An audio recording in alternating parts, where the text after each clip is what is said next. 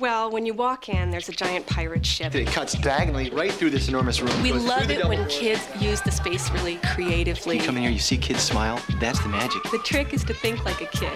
Our first task was to find someplace to put the museum. I think we both knew that this could work. There was a large gap between the project and the budget. Connecticut Light and Power designed an environmentally friendly geo-exchange system. It's really become a great partnership. We're saving more energy than we ever imagined. And challenging kids to see the world a little differently. Well, when you walk in, there's a giant pirate ship. It cuts diagonally right through this enormous room. We love it when kids use the space really creatively. You come in here, you see kids smile, that's the magic. The trick is to think like a kid.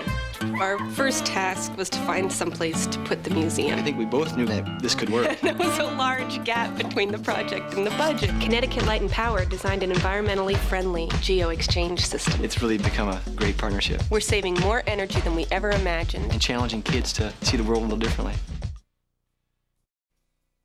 Well, when you walk in, there's a giant pirate ship. It cuts